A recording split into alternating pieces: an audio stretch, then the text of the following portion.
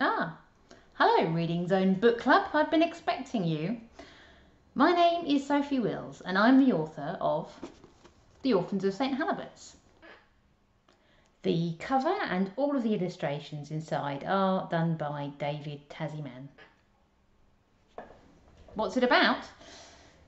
Three orphans are living in an orphanage on top of a steep hill just outside a town called Sadsack, and when their horrible matron, Miss Happyday, dies at the start of the book, they decide to look after themselves, and they keep it a secret from everyone down in the town. They buy food for themselves, they even buy a goat called Pamela.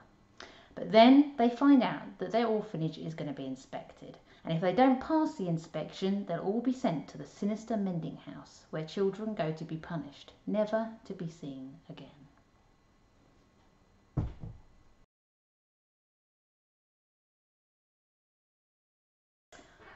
When I first wrote The Orphans of St Halibuts, I started with a picture in my head. I thought of a girl and her friends all alone in a big house on a hill, trying to keep a secret from everyone in the town below. But I wasn't sure what was going to happen, or even who else was going to be in it, so I just started writing, and I made the characters get in each other's way a bit to see what happened.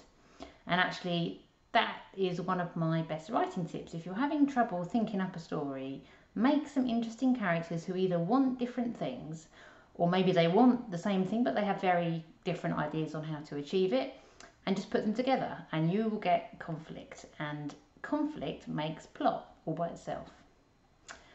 But unfortunately, writing the book wasn't quite that easy. I wrote a first draft, but it was meandering all over the place and it didn't really have anything solid at the heart of it that would make the story hold together. So I looked at it and I thought, well, first I thought, wow, this is really not very good. And then I thought, what is the heart of the story? What's it really about? And I realised that it was about friendship and being the underdog, fighting against impossible odds against awful people with very few skills of your own, finding out what your strengths are and working together to overcome those terrible odds. And then I was able to start again, literally right from the beginning, and that was okay because by doing that first draft I'd got to know my characters and I got to know the town and I knew what the driving force behind the story should be and how I wanted it to end. I just needed a decent plot to make it happen. So I had a bit of a brainstorm, I wrote down a few ideas, a few scenes that I reckoned would be good, and I began again. So this time it was a lot better. It had a heart and a structure, but there was a lot of waffle. There was far too much of people just sitting around talking, really. So then I had to get into the real nitty gritty of cutting boring bits, making it more exciting and actiony, improving the funny bits, and most painfully cutting bits that I was really proud of and were, dare I say it, hilarious, but that I realised there was no real place for in the story. Now, if all that sounds like a lot of work, it is. I can't lie to you, I found it hard. But it was also fun. And it is actually a wonderful feeling to take a first draft and work at it to improve it. In fact, I like the rewriting and editing process even more than I like writing that first draft because I can feel it getting better. So if you're writing, whatever it is, I would encourage you not to feel bad if you read what you've first written and you don't like it very much. You can always make it better. At some point you have to stop, but a first draft is usually just where you find out what the story is yourself. And the drafts after that are where you figure out how to tell that story to other people.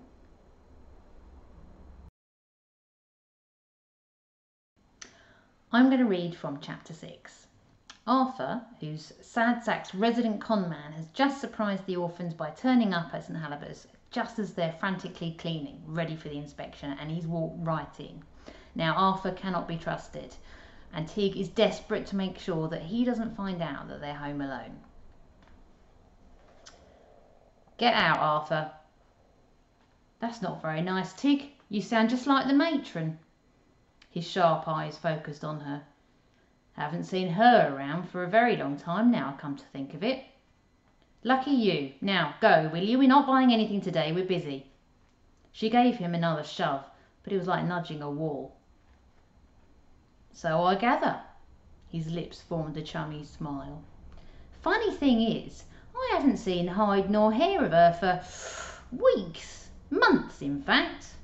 Well, I keep an eye out, see, so as not to bump into her when it's inconvenient. I watch the comings and goings." He walked his fingers up and down an imaginary hill. The hairs on the back of Tig's neck began to prickle. "You've just missed her." His smile grew, and he began to nod as though at some private joke. "But I don't think you have you? Missed her, I mean. You haven't missed Miss Happy Day at all, as far as I can tell. Don't blame you in the slightest." Tig's face was like stone. "I don't know what you're talking about." "I reckon you do." There was a standoff, which felt like it lasted for hours, but must only have lasted seconds, in which the two of them faced each other, inches apart, Arthur's nose barely higher than Tig's. Finally, she gave in. "All right, tell me what you think, you hideous weasel." The insult slid straight over his greasy hair. "I think she's done a runner. Or dead.